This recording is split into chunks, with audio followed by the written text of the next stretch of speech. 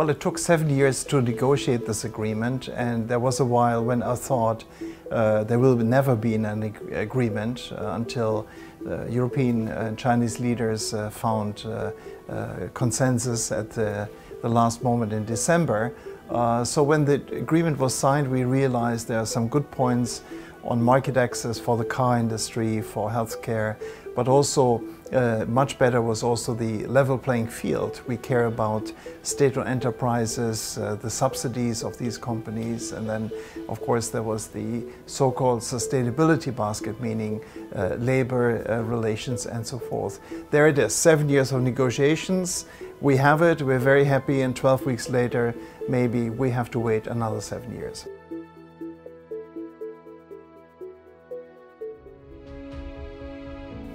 Well, on June 9th, we launched our position paper, our launch survey, which indicates on how our companies are feeling.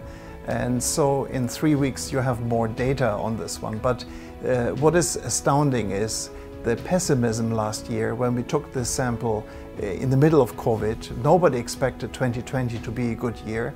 And then looking back, for many, 2020 was the best year they ever had. And that certainly has to do with the fact how China was dealing with the COVID crisis, very robust, draconian measures. People are very safe. The economy could kickstart very fast.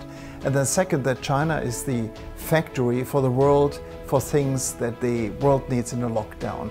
Electronics, healthcare, equipment, and so forth. So China enjoys an incredible export for the whole year and still does that.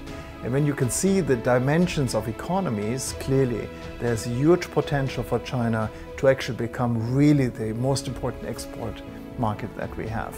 And really it's to the fact that China produces products that our customers like. It's good, it's efficient, and hence can't blame European consumers of going shopping for Chinese products.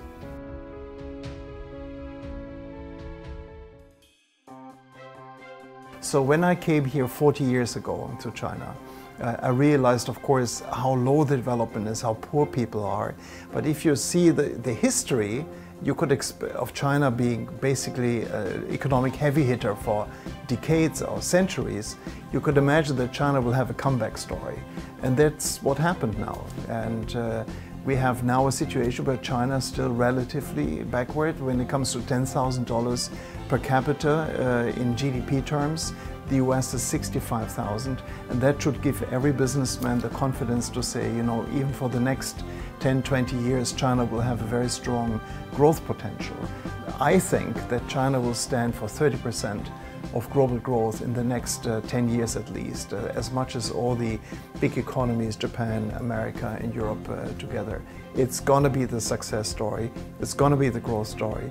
So there is no alternative. There's no second China anywhere around.